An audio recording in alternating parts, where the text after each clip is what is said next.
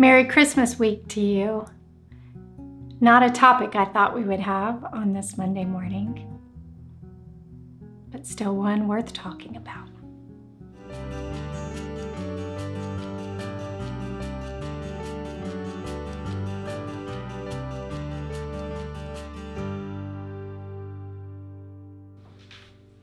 Good Monday morning.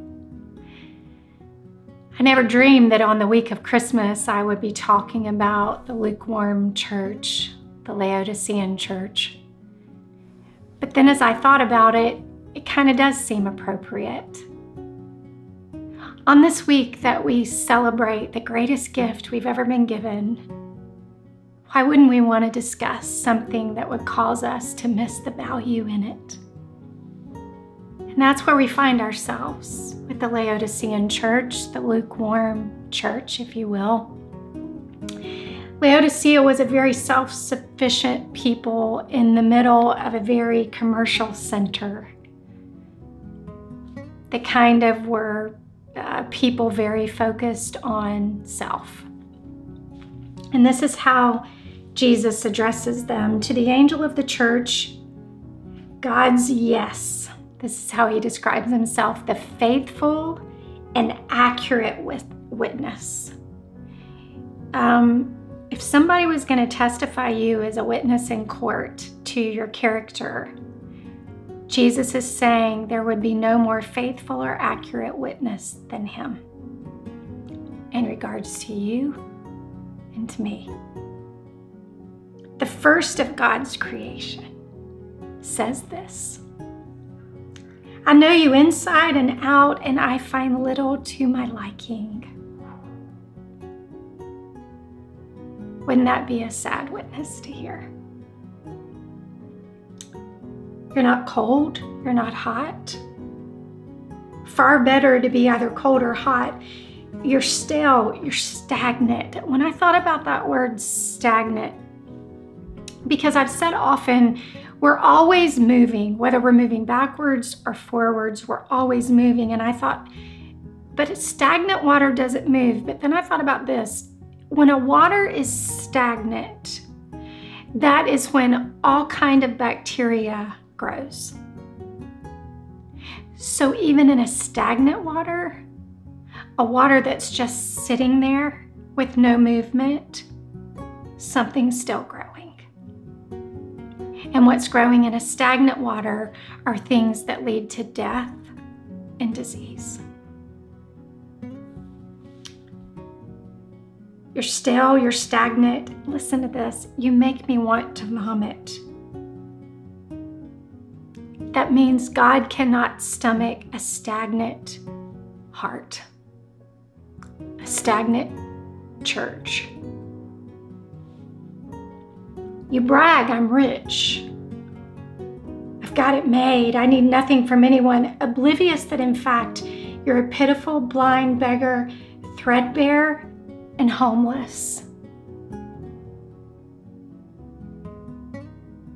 Many of us think we've got everything we need. We've got it all together. We can do it ourselves. We can make it on our own. We're self-sufficient people. We can pull ourselves up by our bootstraps. We can make it happen. And Jesus says when we live that way, that we are really pitiful. One says pitiable. We're blind and we're naked. We're threadbare and we're homeless, meaning we are really unable to see the true state of our condition. Here's what I want you to do. And what I love about all of these letters is he's always pointing us back to a place of hope, a place that retrieves what the enemy has tried to steal, whether through his deception or his seduction. God is such a merciful God. Even when you read the whole rest of the book of Revelation, he's always coming back to an announcement, whether it's through an angel, whether it's through 144,000 witnesses, whether it was through the birth of his son, Jesus Christ. There's always an announcement back to the heart of the Father that there is hope when we repent and turn our hearts back. He says, here's what I want you to do. buy your gold from me. Don't buy your gold from this world. Don't think the world has the things of real value. Because it doesn't. Not our success, not our bank account, not our relationships, not our degrees. Those are not where value lies. The value lies in buying our gold from our Heavenly Father. I don't know why I'm thinking about this, and I may go over long today, but I'm just going to share it because I can't get away from it. So I'm just going to trust the Spirit of God. Often when people get divorced, especially women, they kind of develop this stick-to-itiveness, this fortitude, this defiance that says, I'm never going to depend on a man again for my income. I'm going to make sure I can pave a way for myself. While there's nothing wrong with being able to make a living, there is something wrong when we try to think we're going to figure something out. I remember right after my divorce, I didn't have much money. And I didn't know how I was going to afford a home, a place to live. And I was given the offer of a brand new book deal. It was a 3-book book deal. It was a substantial income that I could have kind of put away and lived on for a season until I could have figured out how to make a living. And the Lord said, you're not to take that book deal. And I was like, hello, Lord, do you know where I am? Do you know, would you like to see my checking account? Because I know you're like omniscient and you can like be everywhere and you can see everything. And so it was so clear, do not take that book deal when everything in me knew in the natural I needed it. Do you know what? I was obedient to the Lord. I didn't take the book deal, even though I was petrified and didn't understand why. But do you know what? The Lord supernaturally provided for me. And it was in that year that I wrote Flying Solo without knowing it. I wrote Reclaiming Your Heart without knowing it. And a whole ministry was birthed from being obedient to the gold that only God can give. We're not rich separate of Him. He has gold that money can't buy.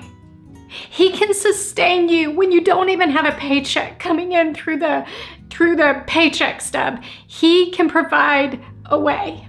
He says, buy your gold from me, gold that's been through the refiner's fire. That means it is gold that is lasting. It is gold that has come through the fire and endured. Then you'll be rich. Then you'll know what true wealth is. Do you know that when I am in the hardest seasons of my life, I can always go back to when I was tried in the refiner's fire and I came out with gold more precious than rubies, that I know He will take care of me in this fire. Then you will be rich. Buy your clothes from me, clothes designed in heaven. You've gone around half naked long enough. And buy medicine for your eyes from me so you can see, really see. The people I love, I call you to account. So why is God looking at us and saying that we're a lukewarm church? Because He loves us. The accurate and faithful witness loves us enough to say what is accurate, to call things as they are. Out of His great love, prod and correct and guide so that they'll live at their best. He wants us at our best. A lukewarm church is not at their best. A lukewarm heart is not at its best. Up on your feet then. About face, what's that mean? That means repent. That means turn in a different way. Run after God. Look at me. I stand at the door and knock. If you hear me call and open the door, I'll come right in and sit down to supper with you. Conquerors will sit alongside me at the head table, just as I, having conquered, took the place of honor at the side of my Father.